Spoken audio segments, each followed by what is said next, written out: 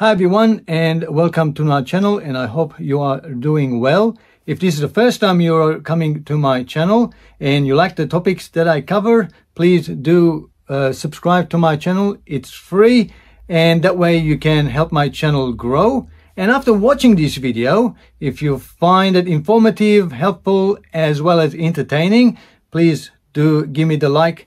And if you like to support me financially, you can click the join button and you can become a member, and that way you can financially support me. Or if you want to make a one-off donation, again, you're most welcome. There is a PayPal link in the description. You can click and donate, and I truly appreciate all your support. So let's get on with the video.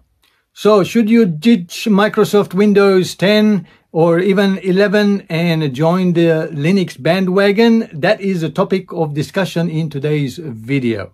So why you should ditch Windows 10 now? Because Windows 10 is coming to its end of its life, no longer supported by end of this year, 2025.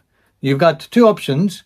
One is to upgrade to Windows 11 with all of its privacy issues and everything else in between, or you can move to Mac OS with its own problems, where they recently upgraded their operating system and most of the applications don't work.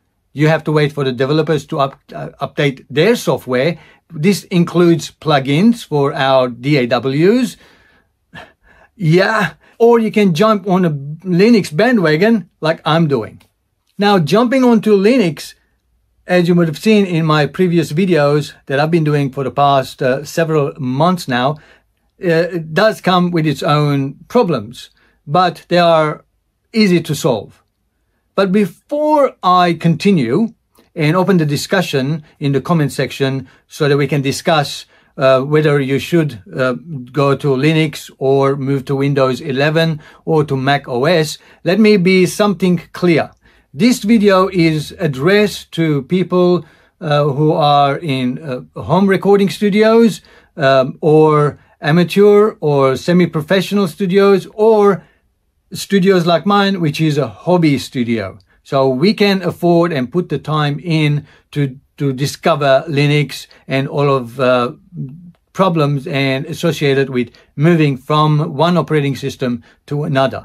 But if you are running your music production as a business, as a commercial, and you rely on that to make money, and most of your tools are on Windows or Mac OS, if you are on the Mac OS platform, then this is not for you. Because even though there may be a lot of applications that you use today on Windows available on Linux platform, the move has to be slower because you rely on that commercial part. You are making money from it. And if you're not making and you're stuck and your systems are broken, you can't do that. Commercial, it's just not viable. Of course, there are alternatives. Like I have explained, the way I'm doing it is I still have my Windows 10 hard drive in my computer, but I have purchased a separate SSD drive, 256 gig, to try Linux and move on to there without disrupting my Windows. So when my clients come in, even though this is a hobby studio, but I still have clients that actually pay. When they come in, I've switched the day before into my Windows hard drive and everything as it was. So no changes there. So whenever I'm in the studio with my own time for my own projects, I'm discovering and learning Linux on another hard drive. Has all completely separate. And that's what you could do as well.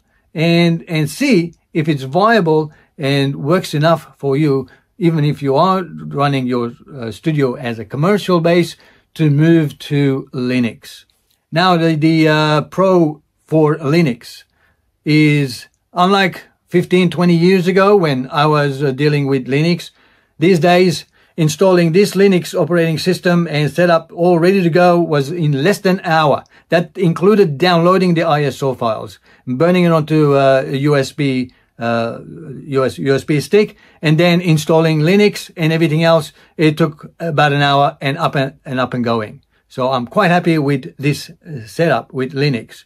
It's private, it's secure, it runs super fast, it runs twice as fast as my Windows system because it's not running all of this useless background processing on Windows. It uses about 1.5 gig for the operating system, and the CPU, when it's idle, it's about 2 or 3%.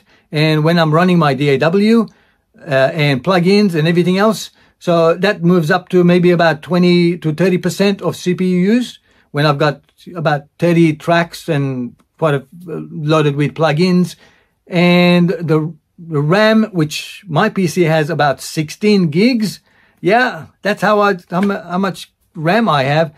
And most of the time, it doesn't go above 10 gigs of use when I'm running a project on there.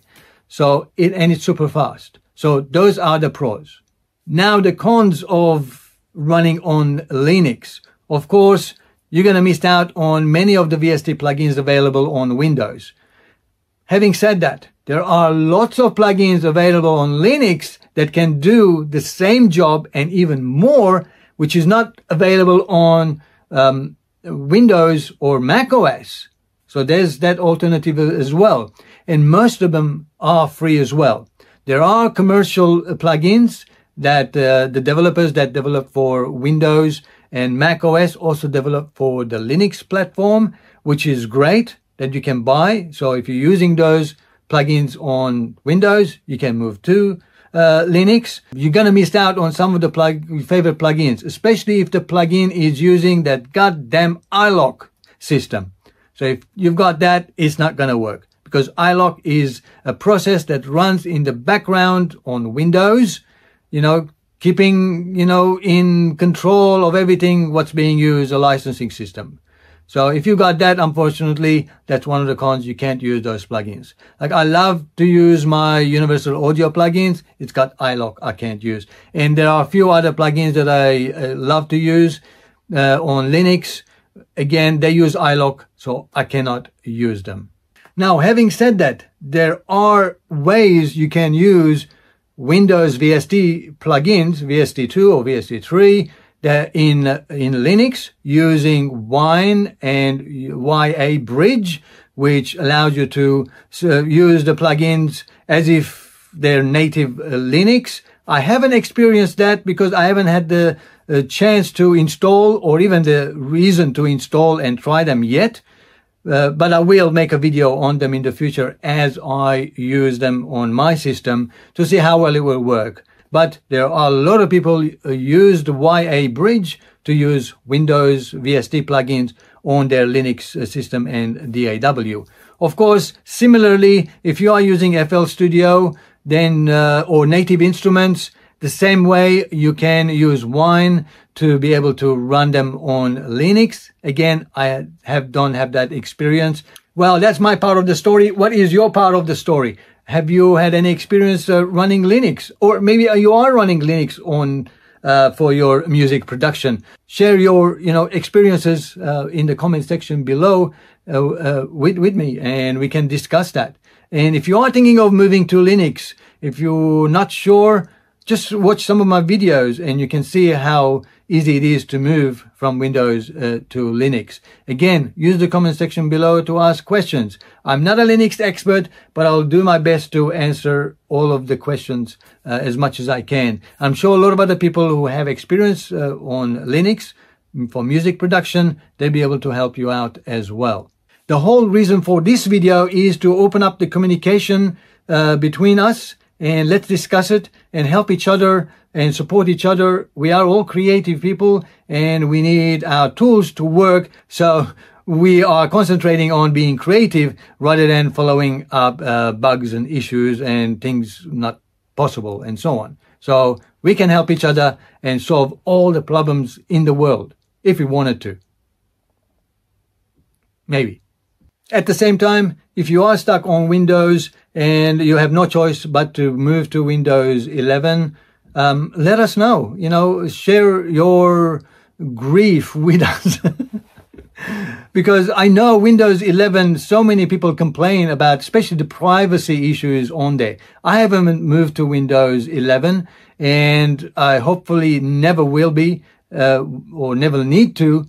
So because I'm moving to Linux, I'm about 60 to 70% there moving to Linux. The way my workflow is, the way I work, well, Linux works for me. As I said, it may not work for everybody, but have a look, because even if you are not sure, just spend a few dollars buying an SSD card and install Linux on there. So without disturbing your current operating system, whether if it's Windows or Mac OS, and then give it a try on Linux and see if it will work for you. You'll be surprised, because as I said, it's quite easy to install these days, Linux. There are a lot of distributions, but the distribution I'm using is what I would recommend, which is the KDE Neon Plasma 6.3 at the moment.